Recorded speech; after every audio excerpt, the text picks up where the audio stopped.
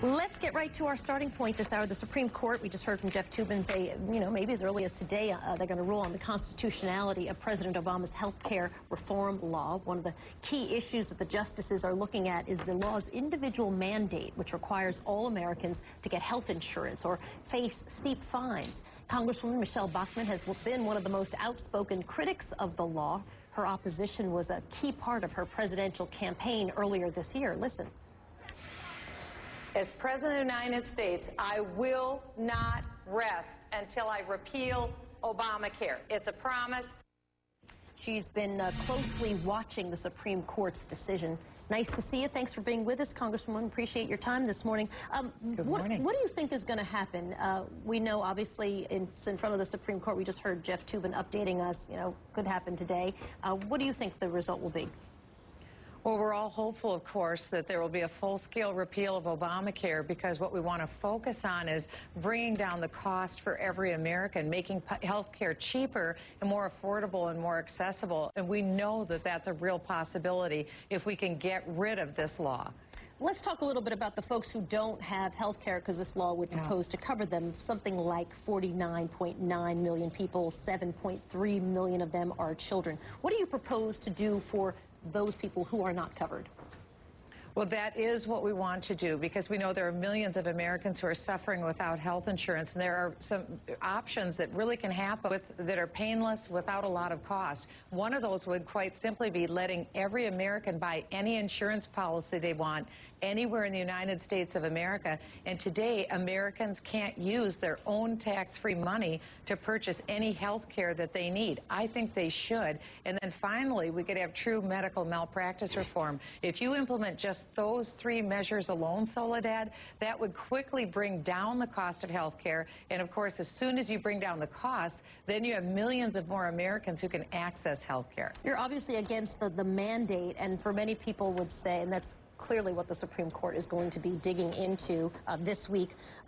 People say, listen, there are mandates all over the place. You've got, we mandate people to pay taxes. We mandate people to insure their cars if they want to drive. Why are you against the mandate?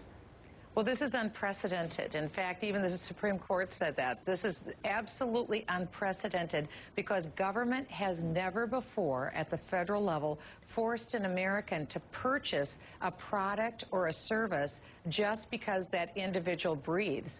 Every American is forced to buy a product or service that government says under Obamacare, which is essentially a tax, because government has the monopoly. They have all the parameters in decision-making, and Americans are forced to buy a very expensive product, even if they don't want it. That's never happened before in over 235 years of our country. This isn't the time to start that now, especially on something as intimate and personal as health care.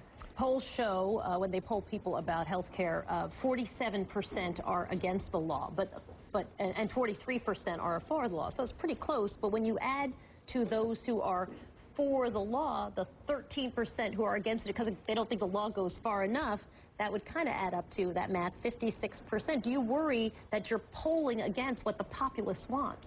Well, because actually the polling shows about 70% of the American people, Soledad, want Obamacare either repealed or reformed. They want it changed. And so this is a highly unpopular law.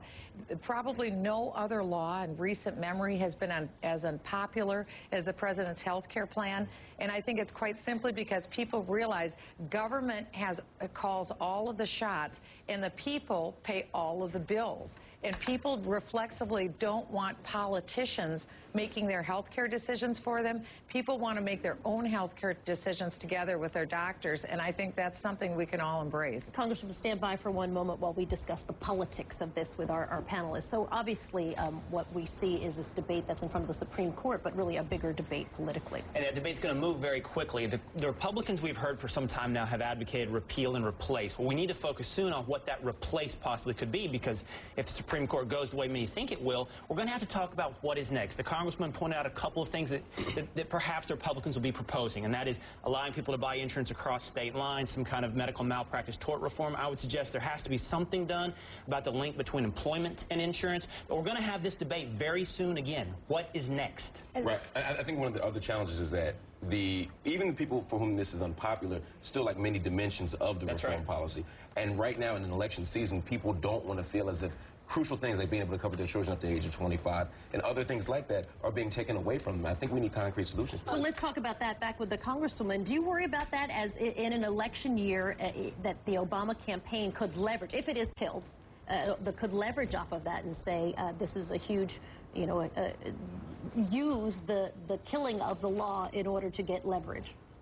Well, I think because the law has been so widely unpopular, we haven't heard the president even talking about his signature piece of legislation during his presidency. Even with State of the Union address, the president didn't refer to it. In all likelihood, that's because even by the government's nonpartisan own estimates, 4 million Americans are slated to lose their employer health insurance. Why? Because it's so expensive that employers, millions of them, will be dropping the health insurance of their employees. And so there are so many negative ramifications that have already occurred. In fact, just this last year, health insurance premiums skyrocketed, Soledad. They went up 3 times faster than in 2010. Health insurance premiums spiked to over 9% just this last year. That's part of the reason why it's so wildly unpopular and why I think you see the president not wanting to talk about his health care plan. Congresswoman Michele Bachmann, nice to see you. Thanks for talking with us. Good morning. Thank you. Appreciate that.